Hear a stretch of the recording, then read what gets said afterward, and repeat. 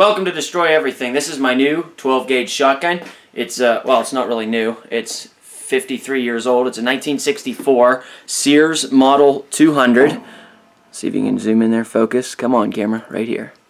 Yeah, Model 200 12 gauge shotgun. Has a 2 3/4 inch chamber, 26 inch barrel. The barrel's actually kind of curved on it. I only paid $100 for it. I just wanted something I could shoot rocket fuel out of, not worry about blowing up my shotgun. So paid $100. I don't really care if the barrel's kind of curved. So anyway, you can get 5 rounds in this, 1 round in the chamber, so you can get 6 rounds in the gun. Really easy to take apart. You just unscrew this, the barrel comes right off. Get the trigger out. There's a pin right here.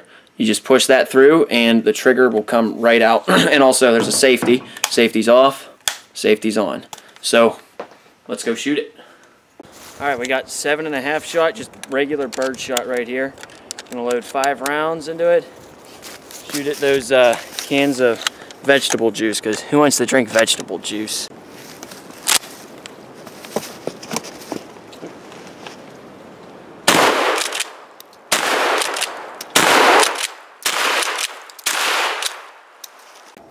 Alright, got some number 5 shot in there now.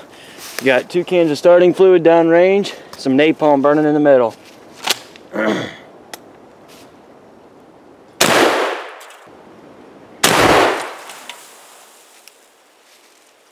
I'd say it worked. I'm going to show you the easiest way to make rocket fuel. It literally takes 30 seconds.